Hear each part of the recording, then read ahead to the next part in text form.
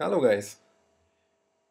Probably the most exciting new feature of Vezér 1.1 is the new audio file handling feature.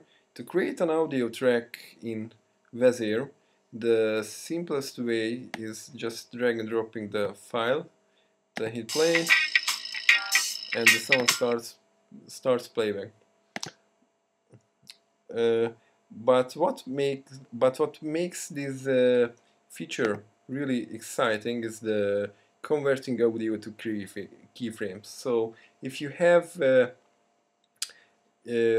audio track selected, go to Edit, then a copy, create a new track where you want to paste those keyframes and paste them.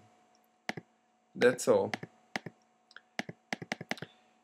You can also apply some kind of filtering on the audio track, which will not affect the sound playback, but the convert to keyframes feature.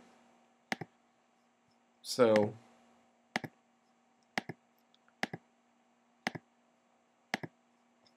now we will pass the high pass filtered values, and here we go. That's all. Have fun.